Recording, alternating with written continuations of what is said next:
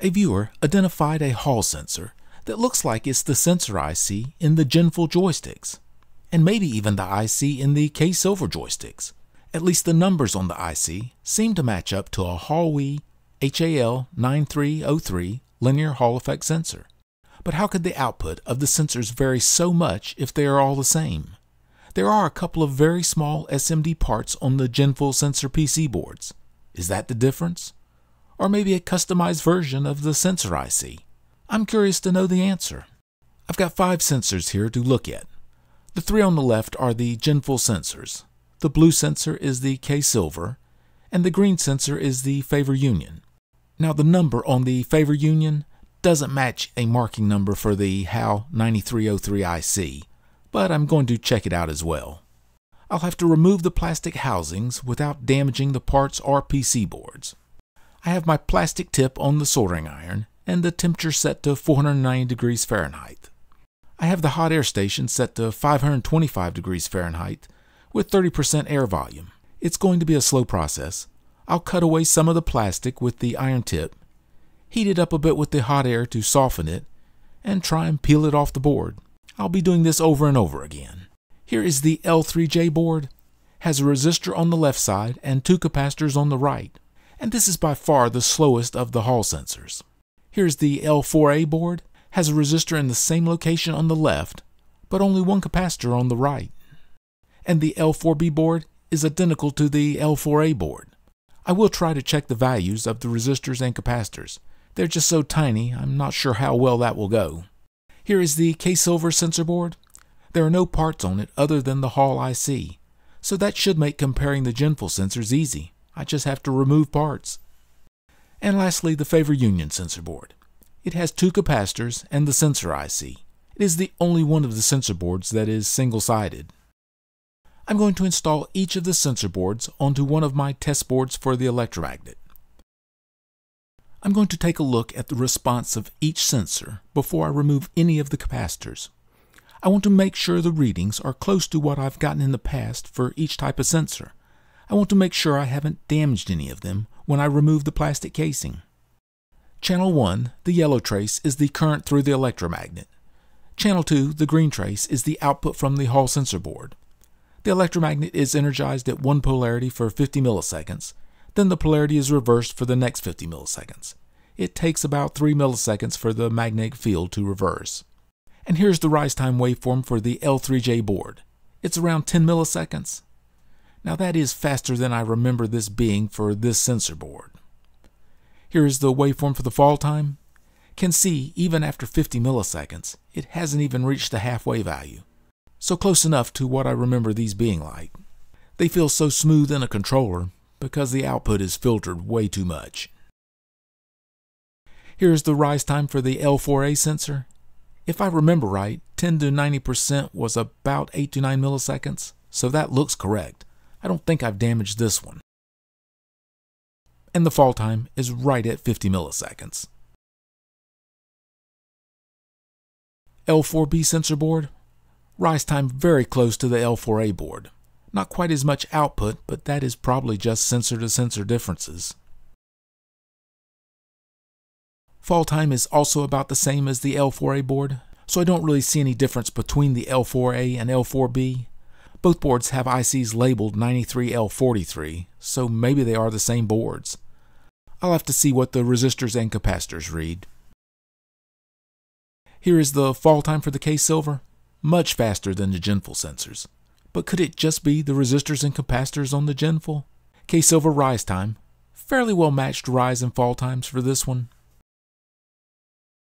And lastly, the Favor Union fall time. Fastest of this lot for sure, but can see how low the output signal is. This is the same magnetic field that was pushing the other sensors to almost full output. This sensor needs a much larger magnetic field. Rise time, just as fast as the fall time. I'm quite sure this is a different sensor. There is just too much difference between them. I'm going to remove the capacitors from the Ginfull sensor boards and see if I can measure their value. I'll measure the resistor values on the boards after I remove the capacitors. Smallest parts I've ever removed to test, I think. I believe these are 0201 SMD parts. These are the capacitors from the L3J sensor board. Top capacitor on the board read 1.25 microfarad, so probably a 1 microfarad. The bottom capacitor I'm having a time with. I think I've had the probes on it twice and it reads open. I may have damaged this one removing the plastic from the board, as I'm pretty sure rise time for these was more than 10 milliseconds. So it's wired up like this. Resistor is 4.7 k ohm. They really wanted to filter the output of this, and it shows. This is the capacitor from the L4A sensor board, and I put my brain in gear to measure this one. It's so much easier to measure it with it soldered to a PC board pad. So this one reads 566 nanofarad, so maybe this is a 0.56 microfarad capacitor. And it's hooked up something like this. Resistor is now a 10 k ohm, but now no capacitor directly on the output pin of the IC. Is that the fall time difference? Are the ICs different? L4B has the same value parts, connected the same way, so kinda makes sense the waveforms were very similar. Okay, now it's back to the electromagnet with the capacitors removed. Now here is what the rise time for the L3J sensor board looks like. And the fall time, so much faster, and now the rise and fall times are very similar. Likely a bit more noise in the output, but hard to tell. This really isn't a low noise setup. Here is the fall time for the L4A sensor board. The Hall sensor on this board seems to be the most sensitive to magnetic fields. This much magnetic field is saturating the output for this sensor.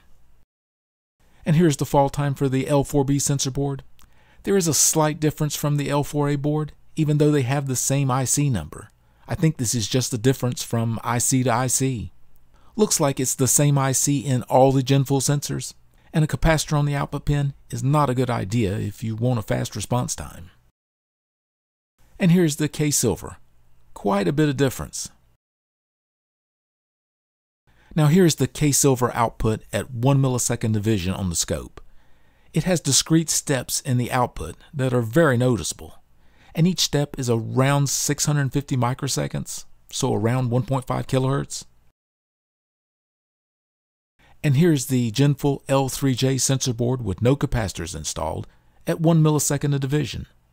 Smooth output ramp, no noticeable steps at all, maybe even a bit faster than the K-Silver sensor. So I'm confident the Hall IC in the Ginfull is different than the IC in the K-Silver. I do believe the IC in the Ginfull sensors is the HAL 9303. The package does match the DFN package from the Hall 9303 datasheet. There is a marking discrepancy. The markings on the IC in the Ginfull sensor is the markings that the datasheet assigns to the SOT23 package, with the numbers after the L being the lot number. So my idea of the numbers after the L being an updated version of the sensor IC, completely wrong. And here's where the K-Silver sensor IC comes in. The number on the K-Silver IC is such a close match to the marking number on the DFN package from the datasheet. But besides the signal output being completely different, the pin assignment is different as well. I think that would point to the K-Silver IC being manufactured by a different company. I wouldn't think a company would use marking numbers so similar for a different part. Could be way off base there, but I sure wouldn't. Now the Favor Union sensor IC package doesn't match any of the HAL 9303 packages. It's more like a 5-pin SOT563 package. Only 3 of the pins are connected. Pin 1 is the 1.8 volts and has a capacitor to ground. Pin 2 is missing. Pin 3 is the output and has a capacitor to ground. Pin 4 and 6 are not connected, and Pin 5 is ground. So I would say the hunt is still on for the ICs in the K-Silver and the Favor Union. But a big thanks to the viewer that identified the Ginfull sensor IC. I really appreciate it. For some reason, I like knowing these things. Thank you for watching.